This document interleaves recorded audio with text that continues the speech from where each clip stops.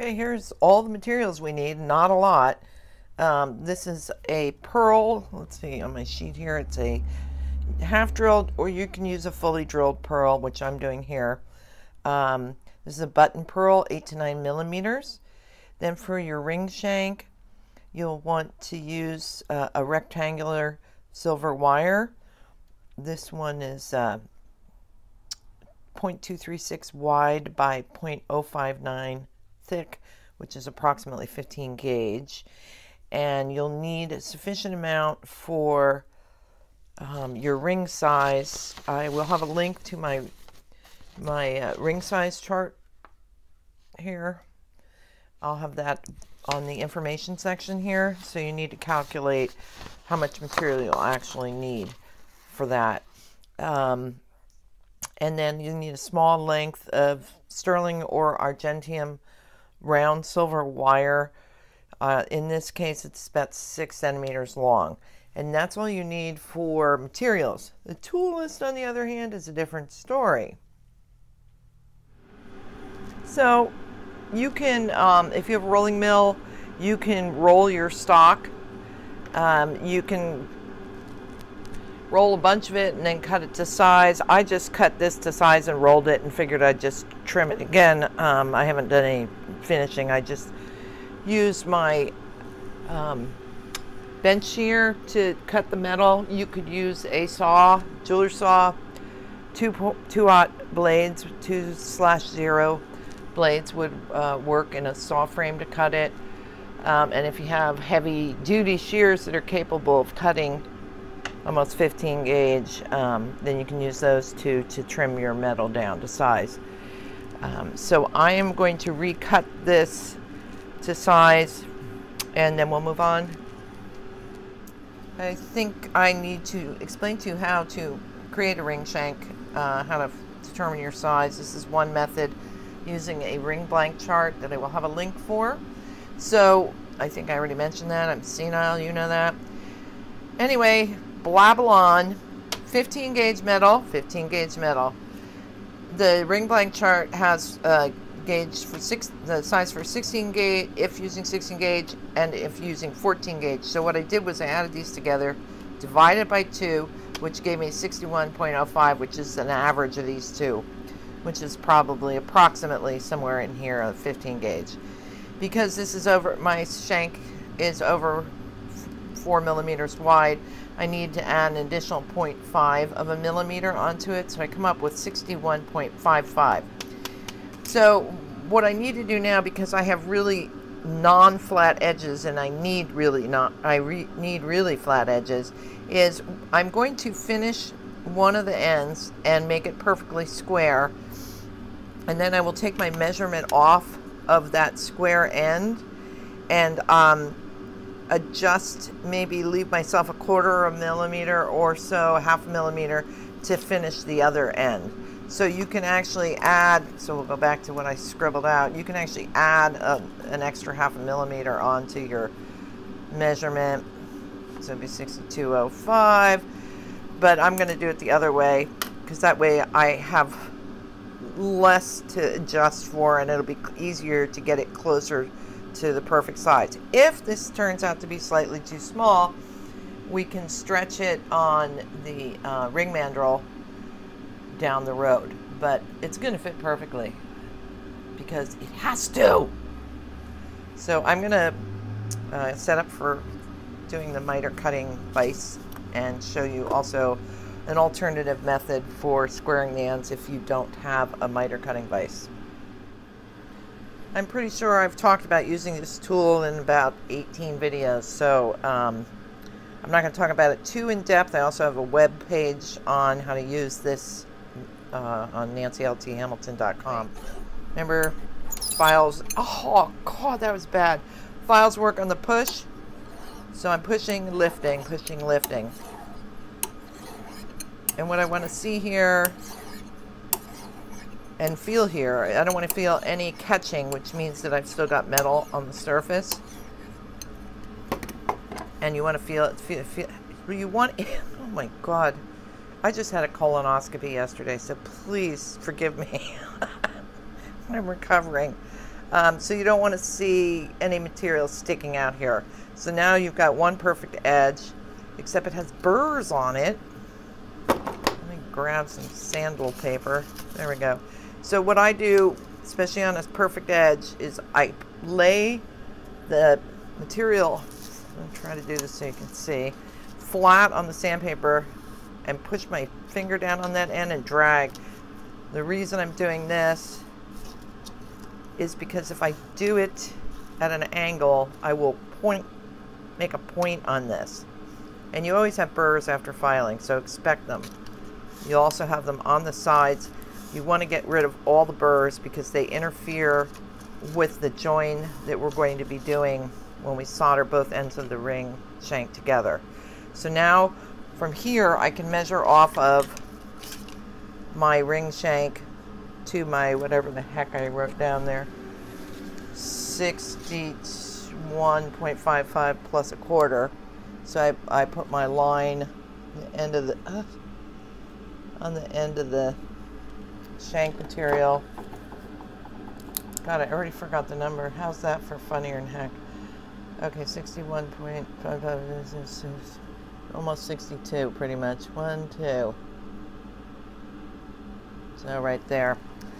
And then I do a real fancy method of marking. I push the ruler flat down on a flat surface and kind of make a square and then draw my line here. So I'm going to go cut this on my shear. You can saw this, whatever you want to do. So even though I have a type of bench here that cuts square, I still don't trust this. I always go back to my miter cutting vise. But I want to show you, if you don't have a miter cutting vise, by the way, I've said this a million times. Where's the other one? The difference between the cheap and the expensive, at least the one I got, is 5,000. Now this is supposed to be sliding up and down easily, and I literally, I oiled this too. You can probably see the glistening oil in there. It is really stiff compared to this. This just moves like a dream. And the reason you want it to be smooth is because when you're trying to line this up in here, you want it to drop down on top of it nice and easily so that you can push it up against that tooth. It's not as easy as it sounds. With this, I've got to use, I need 3 hands essentially. So don't buy the cheap one if you can. I'm sure having a cheap one is better than not having any, because the method I'm about to show you is nowhere near as accurate. So you once your flat file, and you want to try to hold your hand as square as possible and drag down the file face like this. This is one way to do it. Everybody has different ways. Another method is to cut extra length on your stock, shape your ring, and then saw through, have the metal cross over like that, and then cut right where that mark is on my finger. Cut through there. That's another method to do it. This is how I do it sometimes. Sometimes I do it the other way. So anyway, and don't forget, even if you're doing this method, you're still going to end up with burrs. So, do your drag method to take those burrs off before you do anything else. So I'm going to put this back in the miter cutting vise, get that done. Then we need to go and anneal this. At least I hope that's what we're doing next. Well, I am now been proven to be an incorrigible liar. I can't help myself. We're not going to anneal this quite yet because I want to kill a couple of birds with one rock here. We're using this pre-stamped disc. You can stamp them at home if you have a hydraulic press, which I do. I actually have some that I've already stamped by hand, but this is from Rio. And I don't know if you can see it, but there is a ledge on here. All stamp pieces tend to have these ledges. So we want to take that off now.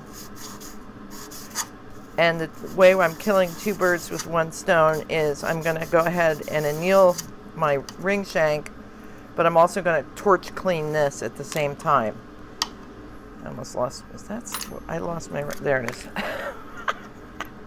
So I'm also going to bring over my 20 gauge wire and heat clean that. So these are all going to go get heat cleaned. And I really believe I am actually going over there now.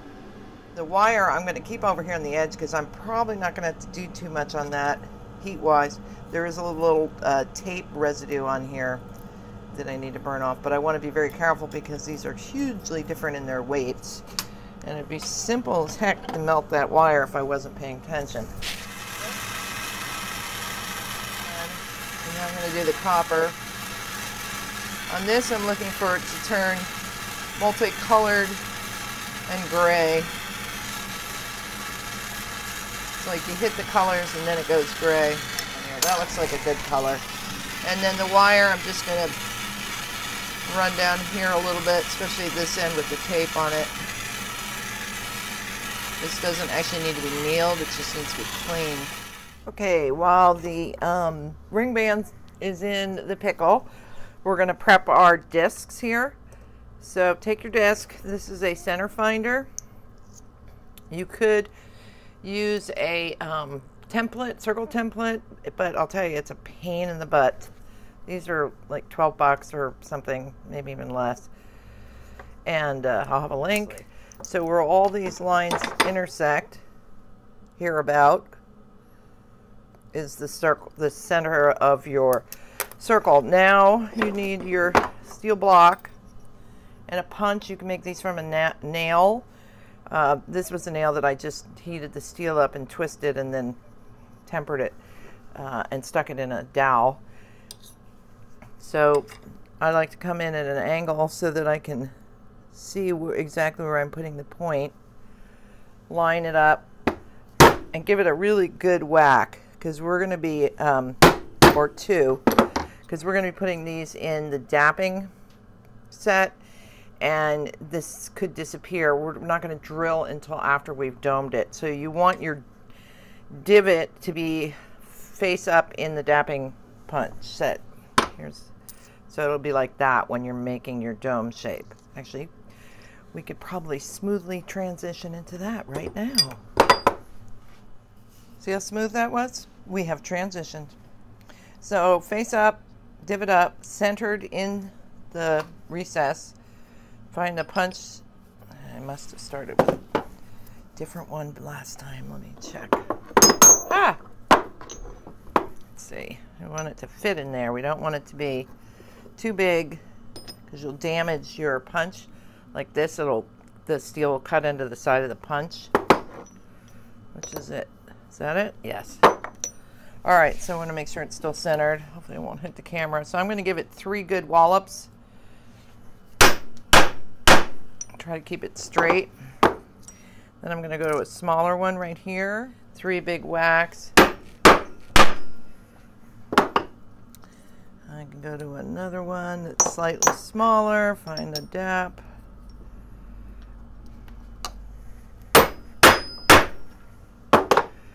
And at this point, I'm going to anneal this. It's gotten work hardened. So we'll go do that. So everything's annealed, divoted, and we're going to just start making this a little smaller. So I'm going to do the 1, 2, 3, and then go to the next smallest.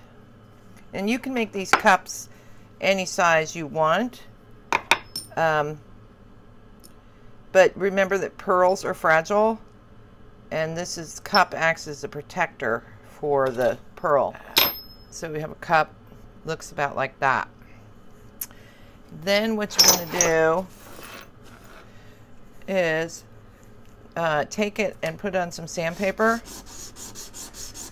400, 320, probably 320, then 4 or just 4. Ow, there goes some more fingernails. And what you want to do is have a nice flat, this is not ready, so I think 320 would probably be better to start with, and then go to 4, but you want a nice flat edge, and then roll this edge, or sandpaper please, terrible assistant here. You could do this too, where you just want to take any sharp edges off.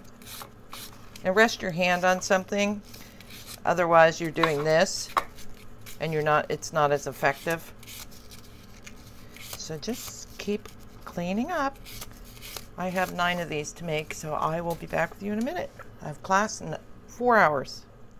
Okay, now it's time to drill out our little divot that we made earlier. I have a 0.80 drill bit in here for a 20 gauge. I'm lubricating with drilling into a hunk of beeswax here.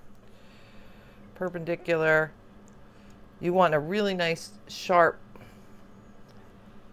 drill bit because you don't want this thing spinning around, and I want to keep this straight up and down. No wiggling. And that's how you should be able to drill through. So we are through there. We may have to adjust this a little bit for our wire. So I'm going to get that in check. Perfect. It's a nice tight fit. That's why if you don't wiggle your arm, you get these nice tight fits. So if your drill bits are dull, get rid of them. Make them into tools, punches, whatever, but don't drill with them, especially on these tiny little things.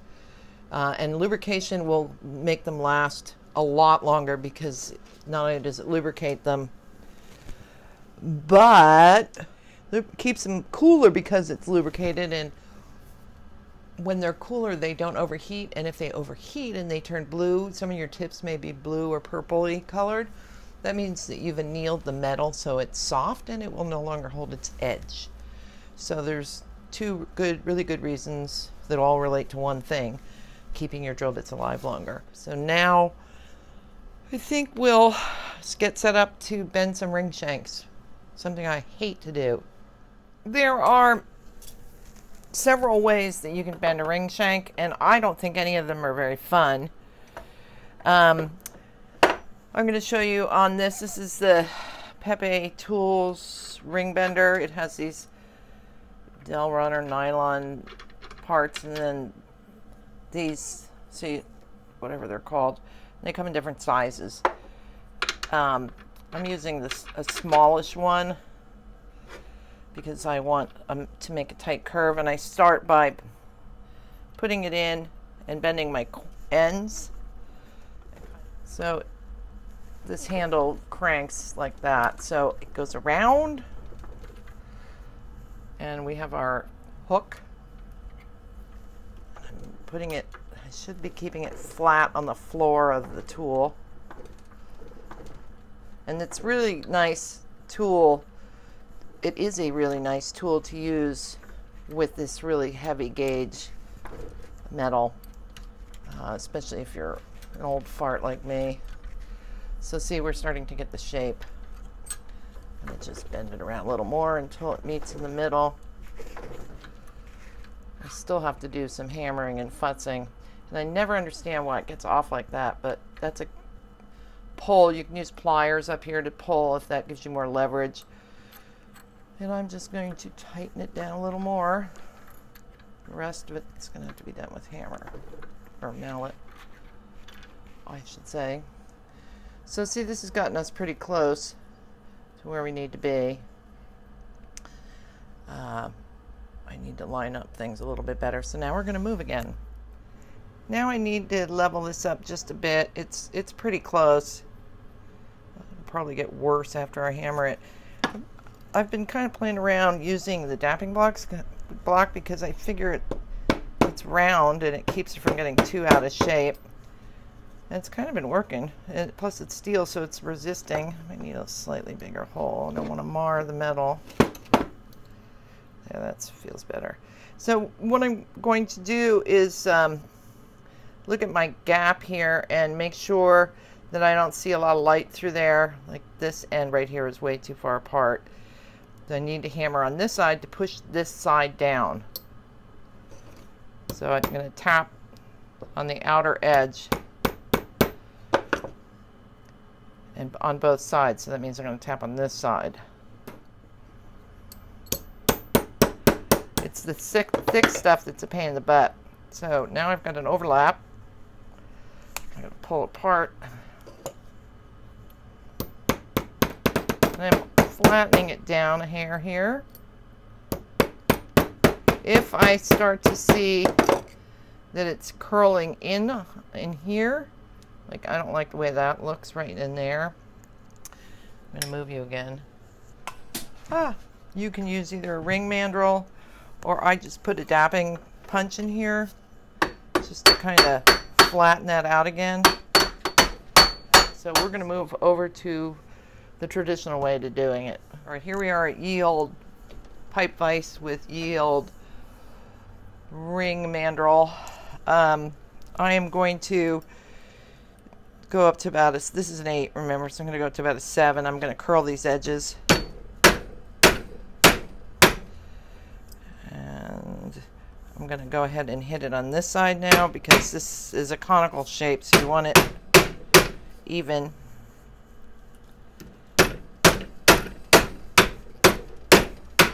And you can count and do this evenly, which would probably make more sense, but see how we're starting to curl around.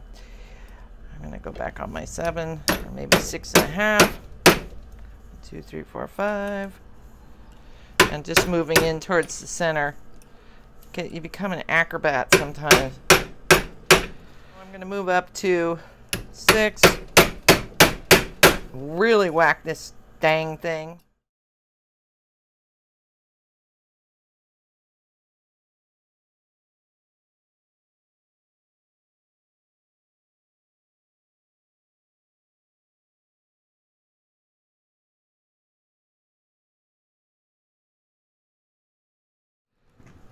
Okay, we'll switch to a smaller mallet, and I want to tap this down a bit. We're going to be using a, where are you, finger-shaped mandrel, where it's wider up here, narrow down here. I like this shape. It keeps it from rolling, and especially when you're going to have something rather heavy on top. The other reason is this is flatter, and it'll make more sense for soldering a domed item on top of it than a fully round one. More surface area to adhere the disc to. So there are several ways you can put your ring to solder it. I left my tripod at Chimera, so I've rigged up this goofy thing with a screen and a trivet for enameling, and there's a nice little dent in there to rest the ring in, so I can heat from underneath, but my flame is very close to it. I'd rather have it back farther, but I just did one that way, so I know it works. And then another option is, after warming it, putting my solder across the seam this way and then heating from this side. So I'm going to do that now. And then the other option is to put your solder on, and once it's adhered, pick it up with your cross locks and hold your flame, you know, like that. So I'm going to do the sideways model right now.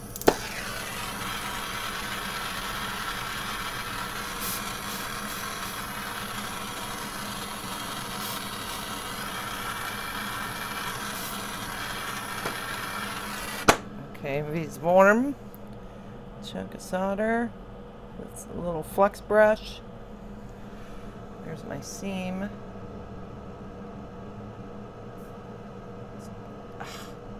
It's the only problem with this is you've got to deal with gravity. Okay, I don't know if you can see that, but it's across the seam. So now we're going in for the kill. Warm up. And the only issue with this is I have to lay over to the side to see the solder flow.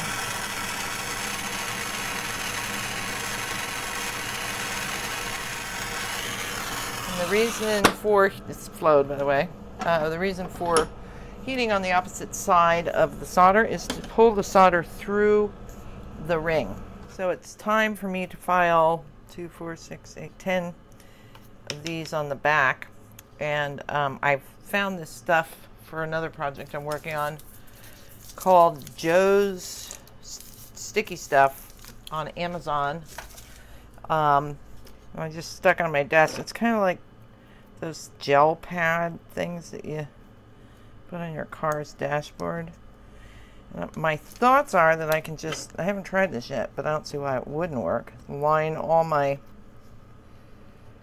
there are as many as I can get on here, little domes, half domes on, oops, sticky stuff, and file them all at once. All right, now all we need is a file. So I'm hopefully going to have success. Just flattening back sides so that there's more area to sit on the ring shank. And I'm trying to keep this thing level so I have flat spot. Obviously some of them are higher than others. I didn't think of that. It's all right. I'll just take out the ones that are done. Ah! Okay, you want to leave? Goodbye. But you could do something like this at home with one. It would probably be a heck of a lot easier than trying to do 5 million of them. So these guys look good down here. Get them out of there. Oh, that stuff's sticky, but it peels off. It's pretty cool. Can you see that? Flat spot there with not 600 different angles on it, which is a good thing. Next step is we're gonna solder these little half domes onto the ring shanks after, wait, no, back up. First I have to reshape the ring shanks. And then we're gonna solder it on.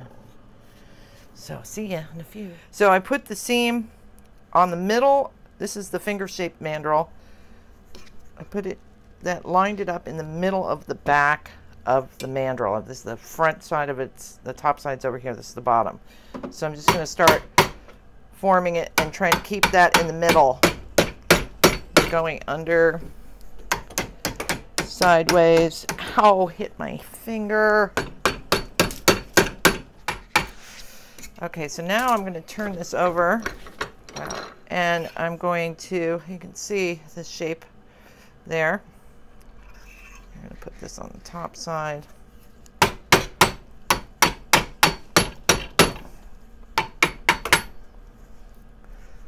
Yeah, I got a bruise there.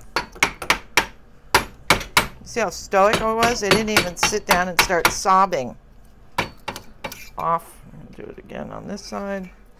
And when you do this, kind of take a look to make sure it looks balanced, you know, so it doesn't get wonkily. Actually, this looks pretty good. Although, no, not really. I don't know. What do you think? I think it's good enough for a sample piece. And now I can check my size. Hopefully it's not too big. It's right at 8. So that was good. Everybody, whether they have a size 8 or not, are getting 8 size 8 rings for this class. So once I'm done shaping, I'm going to go over to my factory here and my sandpaper, and I'm just going to run this on the sandpaper. I'm going to round these edges here. You could do this by hand or with a sanding stick. I never can seem to find mine. That's too thin. I need to beef that up. Work your edges. Theoretically, you don't have globs of solder in there. No, do not. For cleaning up in here, they make these little barrel things. There's also those little flap barrels. This is the same kind of idea, but different type. And they're for cleaning inside of rings.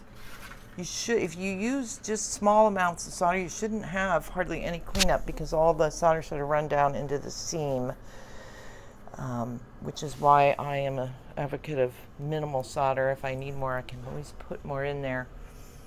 So, oh yeah, here's one. This kind of thing with the little sandpaper flappies on it. So I'm gonna just clean up the inside of this and maybe run even, well, this grooves. If you run this over the edges, it grooves. So if you're gonna use something mechanical instead of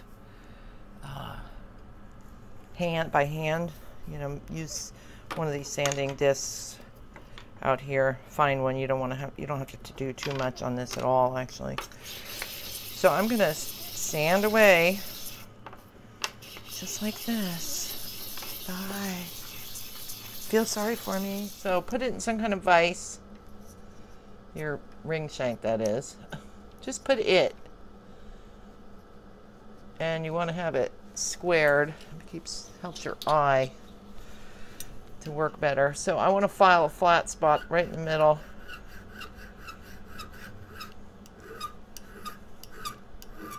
By the way, when I do this, it looks like I'm filing back and forth like that, but I'm actually doing a lift on the way back. This is hard to do, to get this nice and not 400 angles on it. You don't need a huge spot. It's just this place where this is going to sit, so it's not going to fly off. See? Just like that. I put 2 solder pillions and some flux that I forgot to heat up first onto the back of the dome.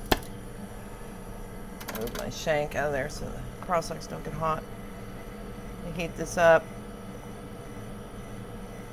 And I'm going to melt the solder on the back. I'm using hard still. Spritz. Oh, don't go off.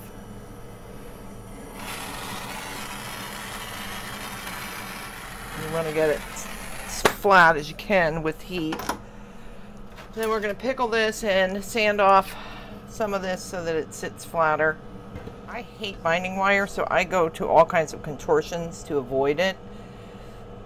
So I've got my flat spot down. I've got my solder sanded down a hair. I'm trying to line this up. And I'm using a kiln stilt. And what I want to look for here is that my dome is centered this way and also this way, and that, like right now, the band's a little too far to the left, so I can adjust it a hair. But then I want to check again to make sure it's still on center. Doesn't look horrific. And I could do binding wire on this too, like I said, but that just makes me want to cry. So we're just going to go for it. Well, you can tell it's the end of a day and I have a deadline because, funny enough, I have ants all over my phone, which is what I'm filming with, because it was overcharging on my desk, and they got into the cat treats, so now there's 10,000 of them, and I'm hiding over on the other side of the room. I have a class that starts in a little 2 hours and 20 minutes. It takes me a half hour to get there, so I have not a lot of time. And I thought I hit record on this when I soldered it, but it didn't. So I'm going to pretend that I'm soldering it again. And what I said, so witty, you missed it. I think I'm out of wit. Is that this is a much larger area up here, a lot hotter, not hotter, more thicker gauge, more metal, blah, blah, blah, and it's got the added benefit of having a crosslock on here that sucks heat away. So most of the heat is going to be directed at the ring shank itself, and you're just going to get your head down on the side without burning your face off. And watch for that solder to flow next to this, you know, the seam between the copper and the silver. So I'm going to pickle this, and we're going to do the pearl post after I kill this ant. I'll be right back. Ow! Don't kill me! No! Ah! Gotcha. Sort of. All right. So you probably don't have to do this since we already have a little hole in here, but it makes it so much easier to do this. Is back to our 20 gauge drill bit. little wax, and I want to drill straight up and down. I'm going to drill right through the center of the ring.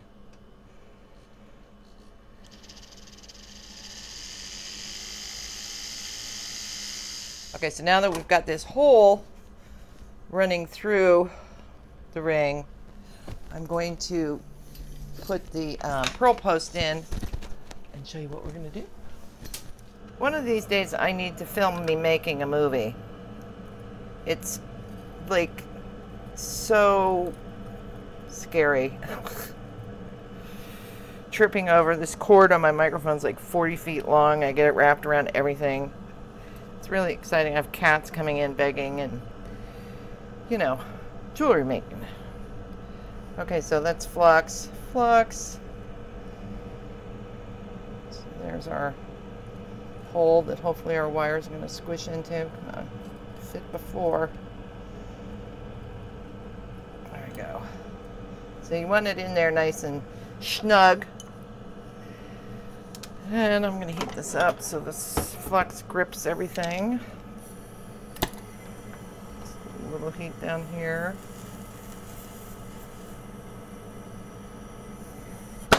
I'm going to turn it over and see how far I got that wire in. Not very far. Well, I'm going to have to try to get that wire in when this cools off, because that will fill that hole in the back and you won't see it. I have to maybe trim this and tap it a little bit. So I'm going to do that. I should show you what I'm doing. I'm grabbing these with the pliers. I trimmed it a lot, and I'm kind of wiggling it down in there. One hopes. I want to see it poking out the back. If it's incredibly difficult to get in, you can always go back and open that hole up a little bit, but this really should be tight fit. Try to keep this somewhere near square. This will also check your solder joint. You're pushing on this and your cap comes off, you know your solder didn't flow. Okay, I'm going to call that done. Feels snug. Snug as a bug in the rug. God, it's a weird person. Okay, so we're going to prop this little bugger up. Wash my hands. And flux. I'm going to put some flux back here. And I'm debating, I think I might put a little tiny piece under, I'm loath to do it. I think what I'll do is I'll put the solder here up against the wall of the post and touching the base of this, and then I'll heat from back here, and then with any luck this solder will flow down the roll, oops, sorry, down the dang post. I'm losing it. And I have to go teach a class. Poor people.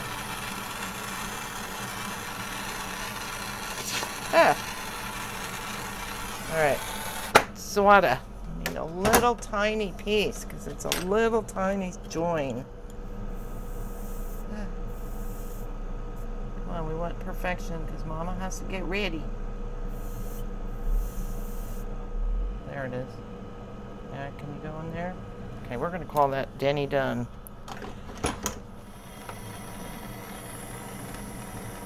I haven't any solder there. Yes, teeny little piece.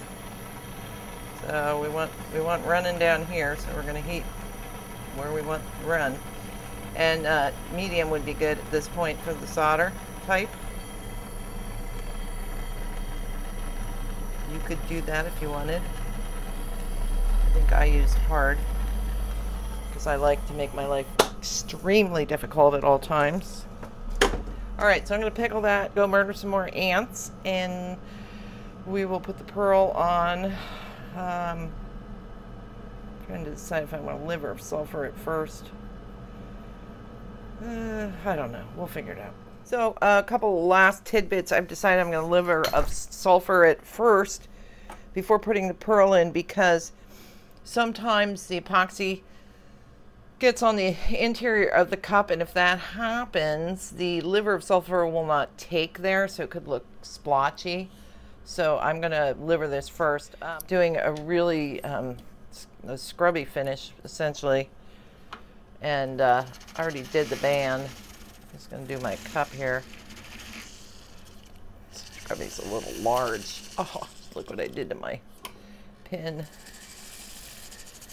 Just roughing it up because I like that brush look, and this gives you a great brush look. So I also yanked on this to make sure that it was actually soldered. That's important. See, we don't have a ton of soldered goop in there, so that's good. Another thing is you want to make sure that your pearl fits. It needs to be tight, but if it doesn't go on, and I'm going to shorten this post a lot, so I'm going to drill this out a little bit more, put it in my water, get my doodah on, my drill bit. Just going to drill through this a little. Come here. You always want to do it with, oh, wrong machine.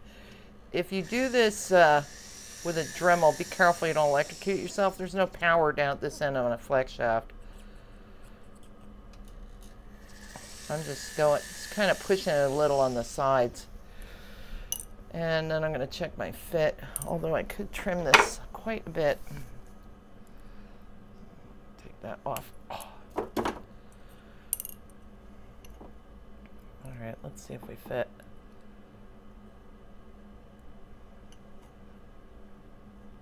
Oh, for goodness sakes. Well, I guess I need to push a little harder.